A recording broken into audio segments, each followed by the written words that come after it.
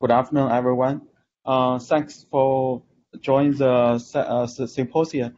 So basically, I will share some study we worked on last several years, which we focus on coronavirus host interaction, which is antagonism of innate immune responses by coronavirus non-structural proteins.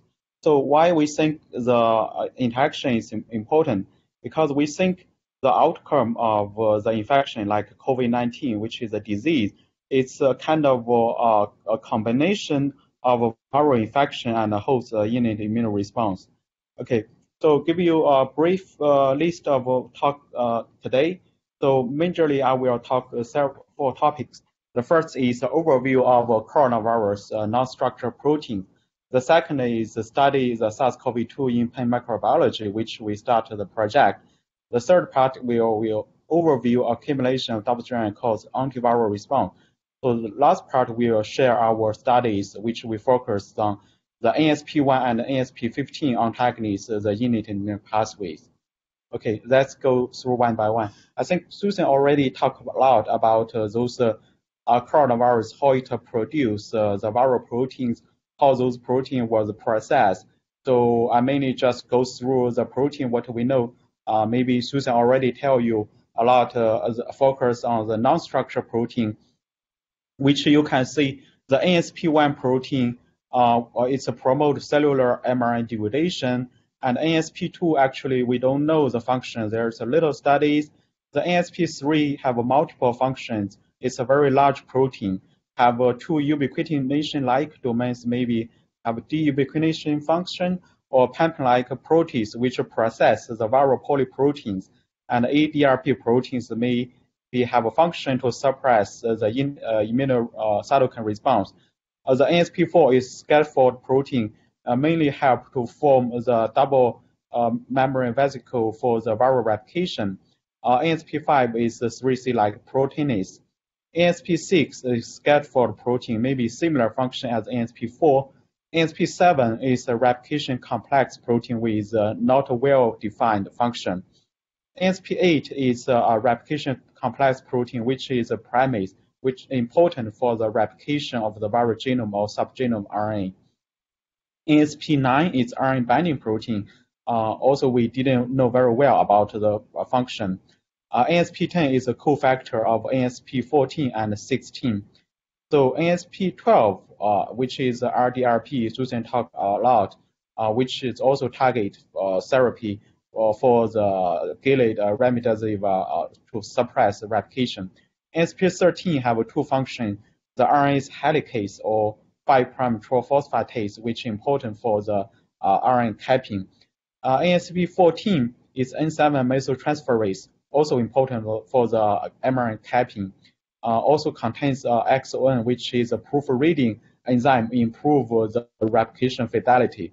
ASP15 is endo-EO, which I will share you some result of what we found. This protein have a multiple function also. ASP16 is a 2 methyltransferase, also important for the capping and invade innate immune response. Okay. So what I already mentioned, or Susan mentioned, remdesivir and Coleman also mentioned, these are clinical trial or drugs, which in Chinese we call it people's hope. We hope these drugs can actually fight against the virus, then give us some hope. Okay. So here we in Penn microbiology, we are starting the project focus on SARS-CoV-2, which is a brand new virus. So we are growing viral stock, which it's the first isolates of the United States from a Washington State patient. So we prepare seed stock, which can go to 10 million PFU per ml, and this show very nicely plugged in the viral E6 cell. Now we have a large working stock, which is 20 million PFU per ml. So you can imagine this stock can infect hundreds, millions of people. We already have some project, like also Paul mentioned, we are isolate character virus from patient, which now is admitted in hospital of University of Pennsylvania, and we want to develop rapid diagnosis method. So we want to study the viral kinetics in the patient. we want to establish the cellular animal model to investigate the pathogenicity of the virus. And we want also screen antiviral drugs and neutralize antibodies with a lot of collaboration of group in Penn or microbiology department, also Penn Vet. Okay, so those are the double-strand RNA stimulate pathway. So we know double-strand RNA was recognized as a non-cell molecule. Once it's accumulated, it's through MD5, MAPS, or RF3 to induce interferon. Also, it's also active in OS RNA cell pathways, induce translational shutdown of cell death. Double-strand RNA is also recognized by PKR and through PER-alpha to induce translational shutdown. Okay, so what we know, the virus, they are not allowed the immune response. So what we learned, coronavirus try to suppress interferon production. So in our research, we found that the ASP1 of MHV is a pathogenic factor that promotes viral replication by suppressing interferon production in the liver. So the first question we ask is ASP1 is a liver-specific determinant of pathogenesis. So we have 3 viral strains in our Susan's lab, actually, WA59 and SD. So if you look at the liver replication, WA59 replicated very well, but SD cannot detect the replication. If we look at the viral sequence, we found actually there's a residue in ASP1 position 194. W and A59 is lysine, and SD is arginine. So is this mutation affect the viral replication? So then we compare other coronavirus like SARS, COVID-2, MERS, with MHV. You can find all other coronavirus. This residue is lysine, and only SD is arginine. Suggests to make keep this lysine is very important. So when we check the viral replication, you can see we use reverse genetics mutate the K to R in WU strain. So the wild-type virus replicated very well in the liver, but the mutant virus attenuate. If you look at another virus, A59, again, the wild-type virus replicated well, the K2R mutations attenuate. So interestingly, if we mutate the R arginine to K of SD virus, we can partially restore the liver replication. So in this part, we conclude ASP1 contributes to liver pathogenesis by promote viral replication in the liver. So then we ask, how does ASP1 promote MHV replication? So we use the bone marrow-derived macrophage. If we look at interferon production, the wild-type W induces non-detectable interferon, but the K2R mutation induces 100-fold higher. If we check another A59 strain, similarly, wild-type virus induce very little interferon, and the K2R mutation induce a lot. So interesting, the SD virus, if we put arginine to K mutation, the virus induce much less than the wild-type virus. So if we put the virus in bone marrow-derived macrophage, you can see the B6 mice-derived BMM, the ASP1 mutant virus attenuate. If we put infra knockout BMM, they replicate to the similar level.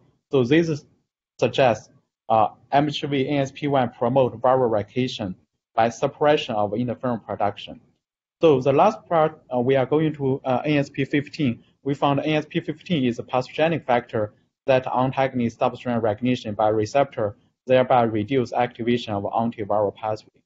So as I mentioned, the first question is ASP1 is pathogenic factor. Again, show you ASP1 is an endoribonuclease. This conserve catalytic residue. We mutate H to A. So we get ASP15 wild type and H to A mutant. So we put the virus in bone marrow derived macrophage. You can see the wild type induce little interferon, but the ASP15 mutant induce a lot more. So if we put it in the liver from different mouse, so the ASP15 mutate not detectable. Infra is partially restored, but MD5 mutation is not detectable. So this suggests other double-strand pathways involved. Okay, so reminding you again, there's 3 major pathways: MD5 to induce interferon, OS induce RNA cell, and PKR induce translational shutdown. So we put the virus either in RNA cell knockout-derived macrophage or PKR knockout-derived macrophage. So you can see there's only little restore, but if you put the DKO, we see fully restored. So for this part, we think ASP15 contribute a viral replication by invasion double-stranded recognition pathway. So finally, we found how this ASP15 antagonist double-stranded stimulate pathway. We found actually this protein can suppress double-stranded production. You can see the wild-type virus produce a little more, and the mutant virus produce a lot more double-stranded. So for those, we conclude ASP15 suppress double-stranded accumulation in the cells, thereby attenuate activation of double-stranded pathways. Okay, for those, I summarize.